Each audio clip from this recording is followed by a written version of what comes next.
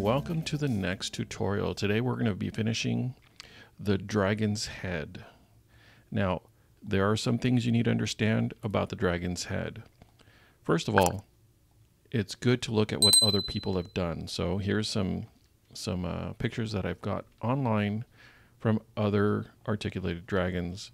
Okay, there's one right there. It's different. Looks a little bit like a deer. Notice the larger horns. And there are no supports here. They start off small, very thin, but then it works its way up.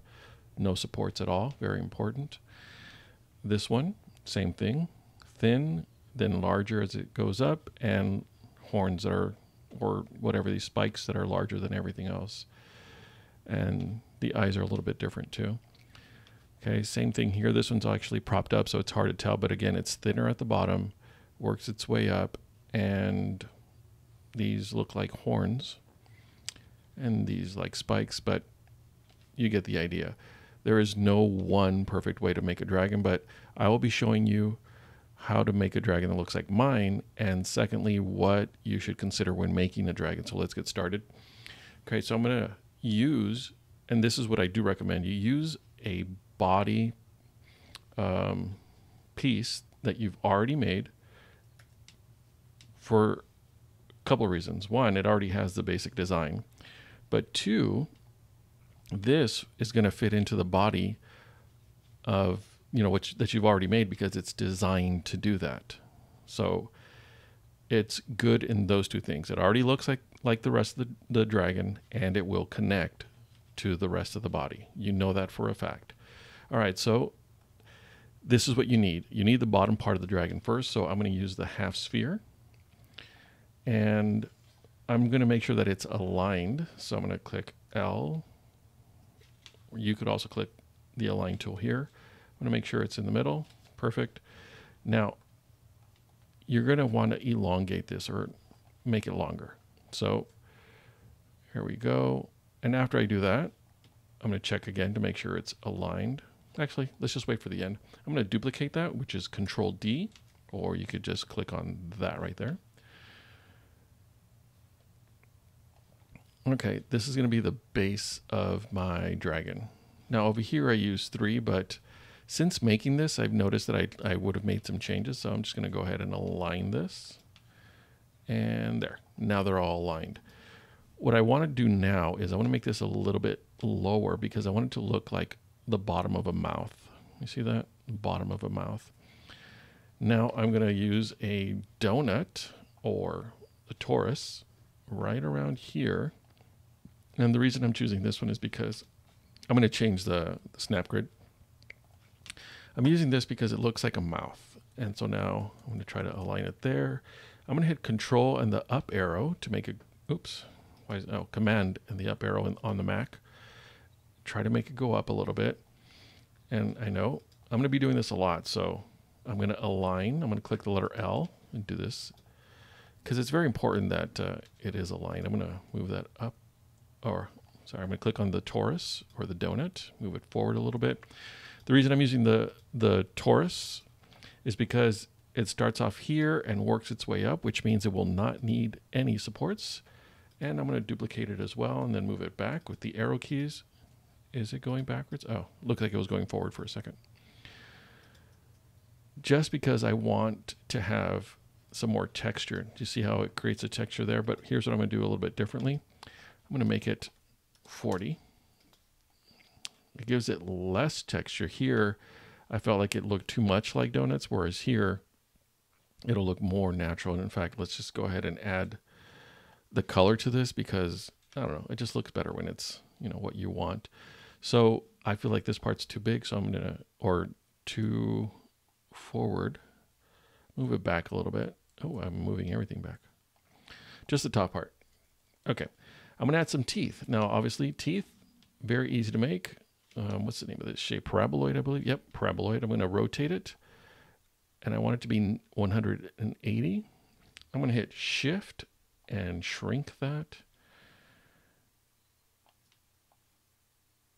All right.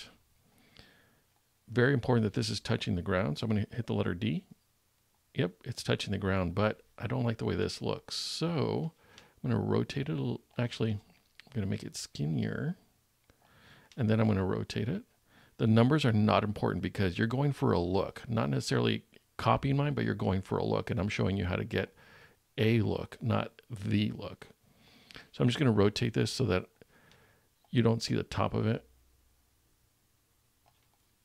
There you go. So that's it. I rotate it in two different directions and you have what looks like a tooth.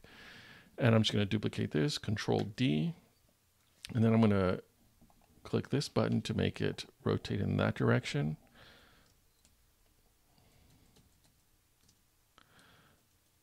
All right. Now the next part I'm going to work on is the nose. The nose is going to be, again, same shapes. Now, you don't have to put two separate nostrils like I'm about to do. You could just make one and have two holes in there, or maybe none at all. Up to you. Completely up to you.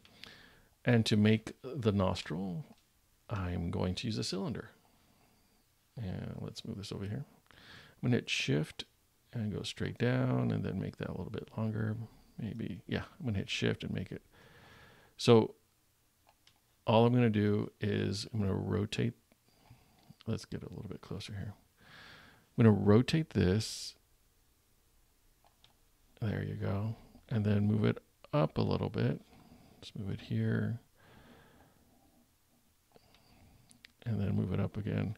Okay, so that's fine. I'm going to group these two. Hit Shift and select that one as well. I'm going to group it. And there we go. I'm going to make that green just because it looks cool. And I'm going to duplicate it with Control D or press that button. Then I'm going to rotate it so that it's on the other side or facing the other way. And I'm just going to move it over a little. All right, that's looking better. All right, so now I'm going to add some part here to give it some heft, because right now it looks kind of dorky. So I need here I added 3 smaller ones. I'm just going to add, I think I might actually just duplicate this part right here. Control D, move it up, and then move it forward. All right, that's not bad. Let me look at it from this angle. I like it. Now, here's what I want you to see. You could use 3, of these and just make them smaller, because this is the look you could be going for. Looks almost like abs if you just put little parts like that. Up to you, completely up to you. For me, I want there to be more of an organic look. So I'm going to duplicate that. I'm going to move it back. A very important part, you need to be careful that you do not, let's look at the back, interfere with the connection here in the back, because then it'll be harder to connect. And that's kind of like the point. It all has to be connected one way or another. So let's move back a little bit. Now, the eyes, very important. Actually, I don't like the way this looks. So here's what I'm going to do. I'm going to put a little sphere right there. Make that green. You do want the head. Here's another important part. However you're designing it, you do want the head to be bigger than the rest of the body. You want it to just be the focal point, essentially. And if it's smaller, it's not going to be the focal point. The rest of your body will be more interesting to look at. So, very important that you add heft to it. And I'm just going to move that up. I wanted to go to that point right there. All right, that's looking better. Now the eyes here, I used torus, the donut looking shape. I'm not really happy with the way that looks. So what I'm going to do is I'm going to use I'm just going to use this sphere, duplicate it, Control D, oops, and move it up. And back, up, okay, not bad, but let me put an eye on there. Let's do this. I'm going to make it white just because it looks cool in white, and duplicate, or I'm going to shrink it. I'm hitting the Shift button so it shrinks uniformly. All right. Now, when you're designing an eye, you have to decide whether you want to add an eyeball here. See, here's the thing. When you're 3D printing this, the eyeball may not be so visible if you just put a little dot there. What I did was, in my design, I created a hole there. Now, I'm going to go with a basic sphere. You could use others. You could put a triangle there. You could put any other shape in there to make it more distinct. Or even angry, up to you. Really, up to you how you want to do that. So let me see. How am I going to I'm going to move it down a little bit. Oops. Command. All right. I think I'm fine with this. I'm going to hit Shift to select the white and the green and then group. I'm wondering how that's going to look, because right now it looks kind of dorky, but I'm wondering when it's printed if it's going to look better. Let's see. I'm going to duplicate this. I'm going to rotate it so that it's, you know, the other side can be symmetrical. I think that's good right there. Now, the horns that we used before, I think would be good to use again. Now, if you didn't use my horns, perfectly fine. But I do suggest whatever horns you used before, you use them this time. Oh, good. But the difference being, you want to make them bigger. So I'm going to hit Shift, and there you go. I'm going to rotate it a little bit so they're not exact copies. Before I duplicate it, move it the other side, I want to make sure that it's not sticking out here. But look, it is sticking out there, which means when you print it, it might fall down. So I'm going to click the arrow key down. Do you see how it's sticking out there? Very important that you check. Otherwise, you're going to have some supports that are going to, or not supports, you're going to have the filament print unevenly or with no supports. And there's a good chance that your print's going to fail. Not a good thing. All right. I'm going to move a little bit more and then move it up so that I don't see the red. And at the same time, this is touching. All right, cool. Now that I have that, I'm going to duplicate it. Whoa. Tinkercad anticipated what my next move would be, and that's wrong. So I'm just going to duplicate it again. I'm going to rotate it and move it with the Shift right about there. I'm going to look in the back, make sure everything's good. All right, that's not bad. So essentially that right there is your dragon's head. You do want to group it. And there's another thing, a very important part that you need to do. I'm going to select everything and then I'm going to group it. Okay. Just waiting for this to, did it work? Let me try it again. Group. That's what I wanted. I think I pressed the wrong button.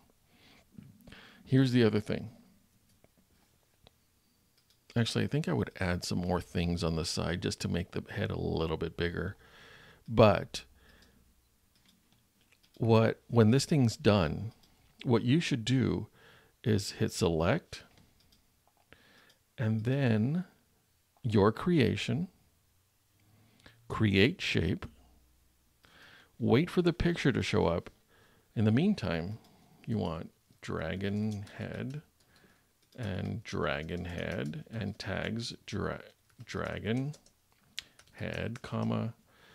Sure, let's give it multicolor. Multicolor's on and save it. Now, I'm not going to wait for this one to show up because it might take a while and I don't want you guys waiting. You want to hit save shape.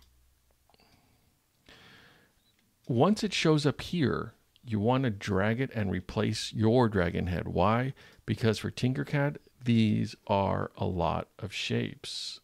And what happened here? Something erased part of this. I hope it's just a bug for right now. But here's the thing. If you have all these shapes, Tinkercad will not export your dragon or the head or everything else because it cannot handle that many shapes. So Once your dragon head appears here, you'll want to drag it over and get rid of that.